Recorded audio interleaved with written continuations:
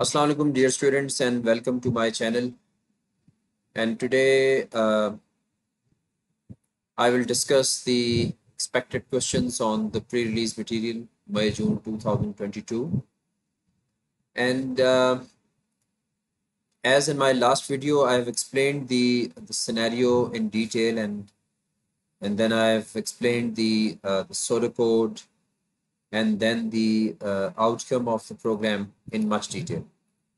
So in my current video I'm going to talk about the possible questions that can come related to the task 1, task 2, and task 3.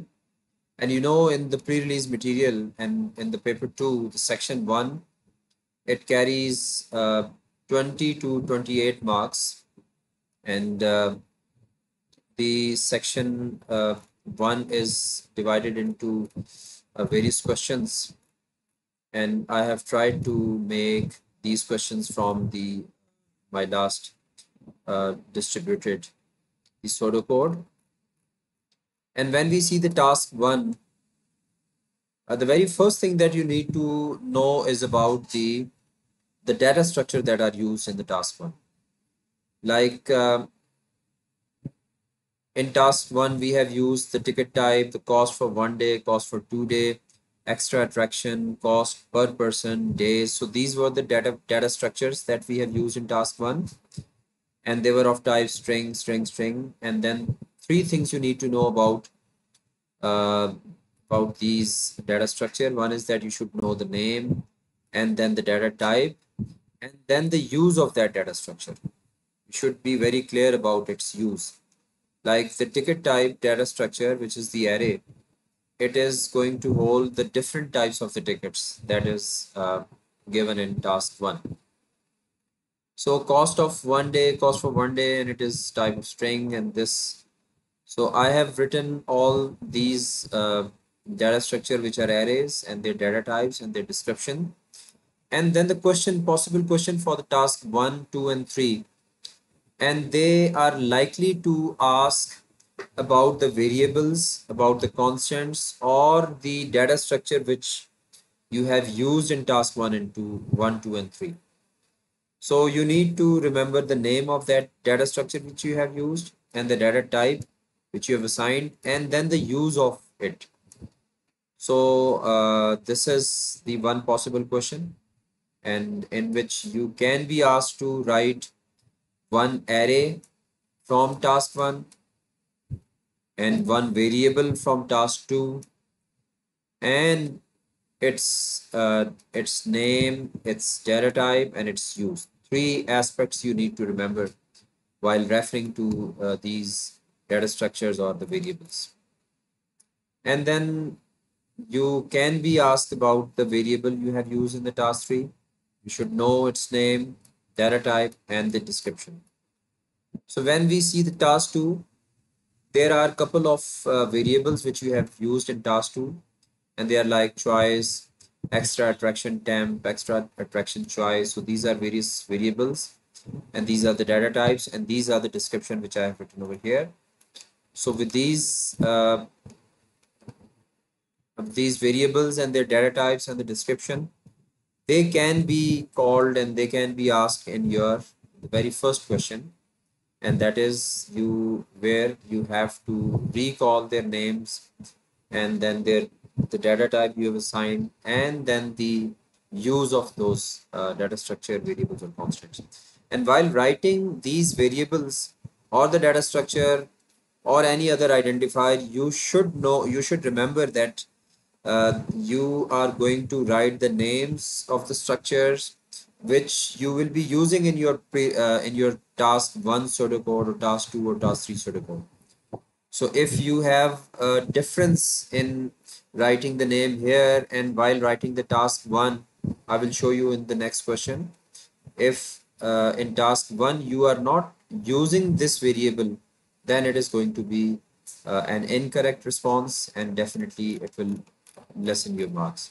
So the second thing in the task 2, when we talk about task 2, it contains the validation, as it is this is one very important requirement of the pre-release material, that all the data entry, they must be fully validated. Means no incorrect data should be accepted. Only the correct data should be accepted, and incorrect data should be rejected. And there must be the proper prompts at all entries, and the user must know that what he is entering. And if there is an error, the user must know what is the error.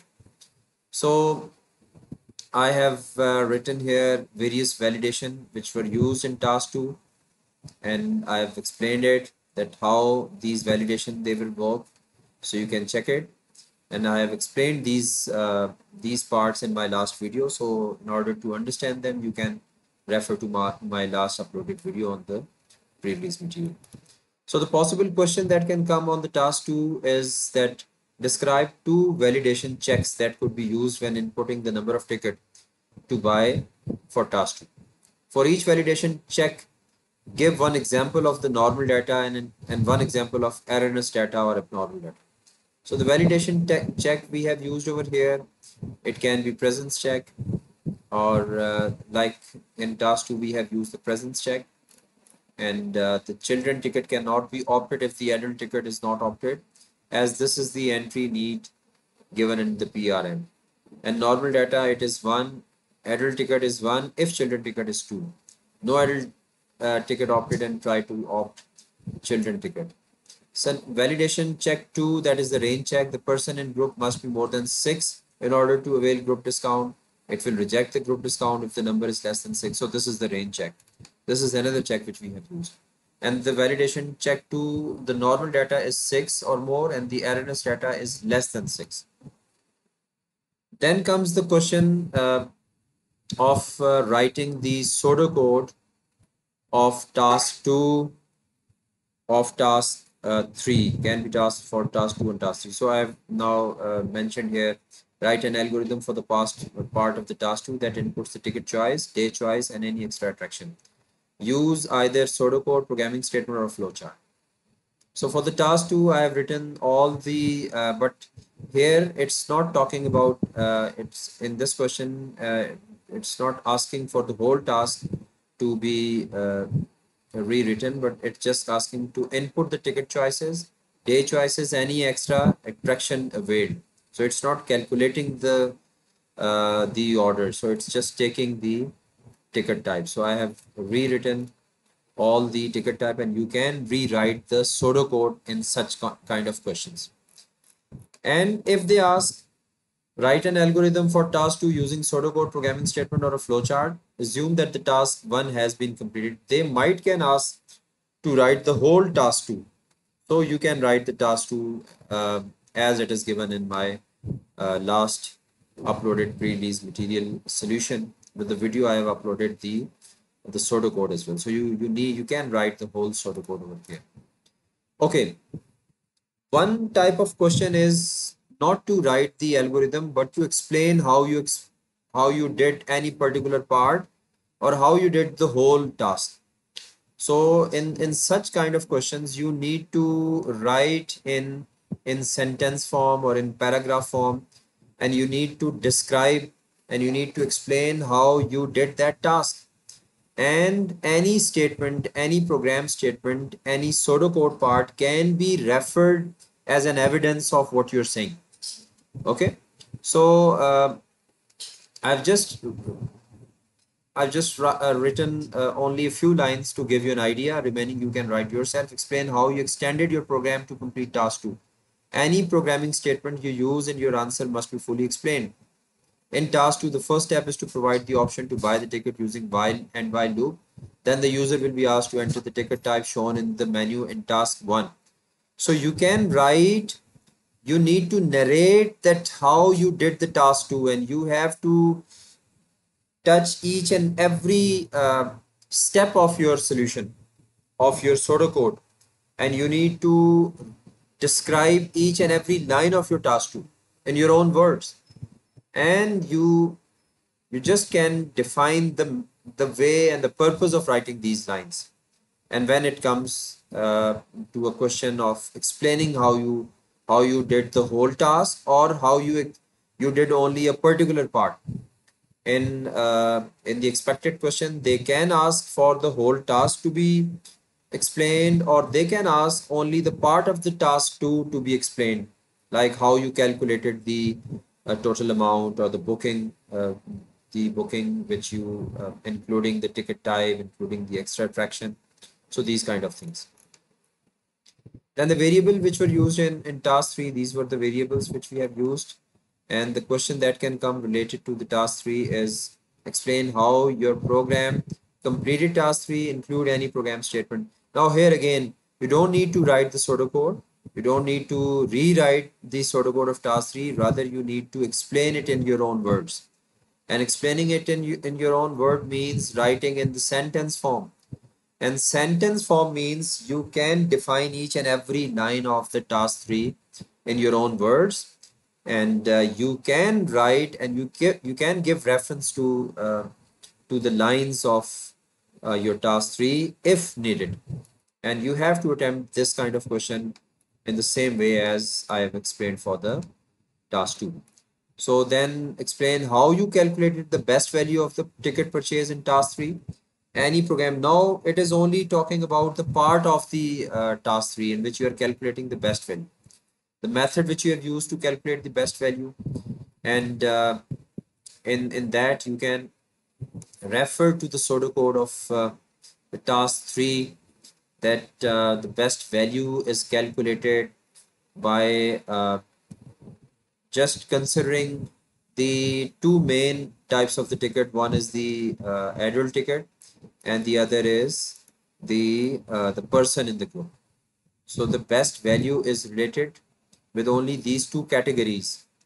If the adult ticket is more than 6, then you are going to compare it with the group ticket.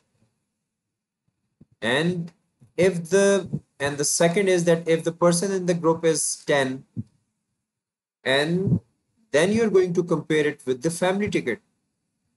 So only these two aspects uh, take us to evaluate the choices in order to reach the best deal. Okay, so this is how we are going to uh, define. We are going to solve the task 3 question, and you can explain it in your words. And I have written all the variables which are used in it in the task 3. So there are many variables, and this is how we can rewrite it, explain how you calculated the best value. So I hope this video will help you, and especially when you are going to prepare for your final exam. And I know that the exams are very near, and I am also going to upload these questions in my description, and will expect that you students will get benefit of it, and inshallah you will have a very good paper. Thank you very much, and Allah Hafiz.